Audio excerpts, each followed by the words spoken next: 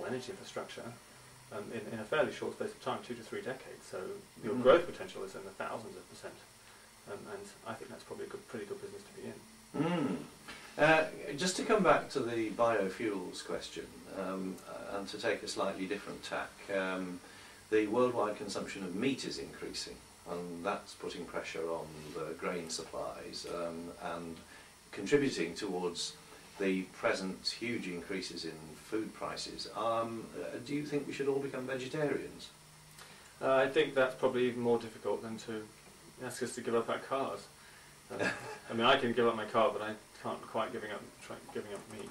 I mean, I don't eat very much meat, and I think there's all sorts of health and environmental reasons why you need to be fairly sparing about meat consumption, and you enjoy it more as a result. Actually, you don't want to have a big pork joint every single day, do you? I mean, it's sort of a treat.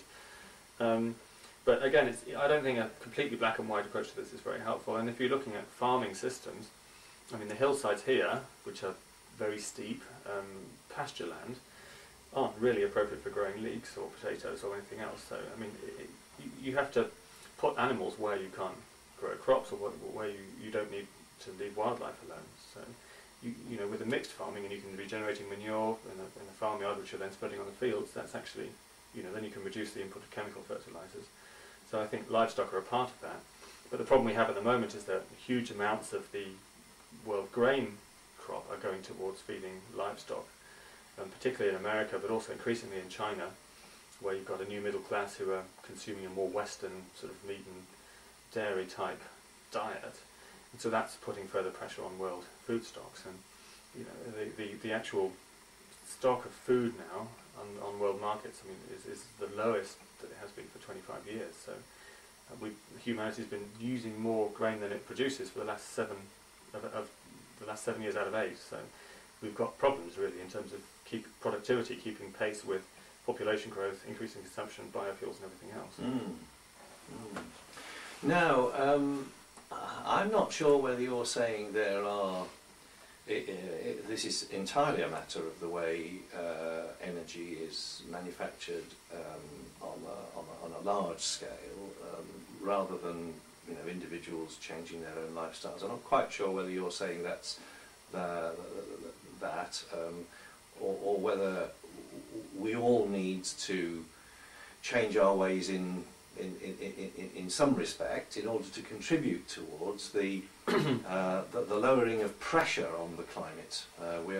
And there's a huge swell of public opinion now that says, yes, we really do need to tackle this by a combination of government and personal action.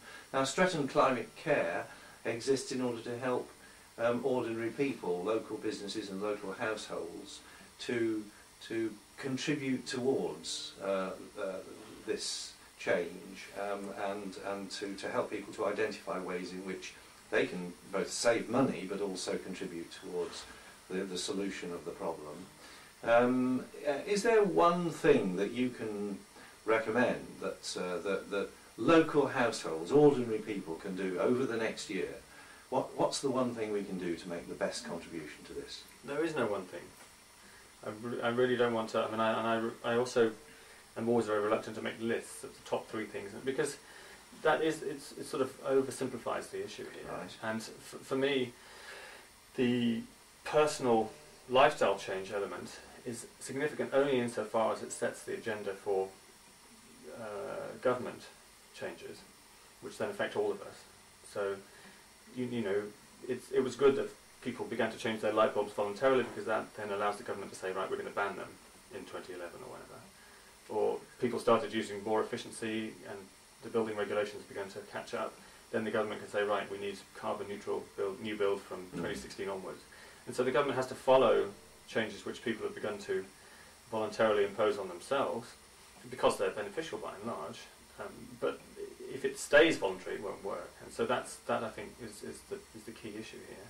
That we're talking about lifestyle changes which have to be perceived as being beneficial, but then also need to be enforced. I mean, a similar analogy might be the smoking ban, which is certainly residually unpopular amongst pub landlords and amongst smokers, of course.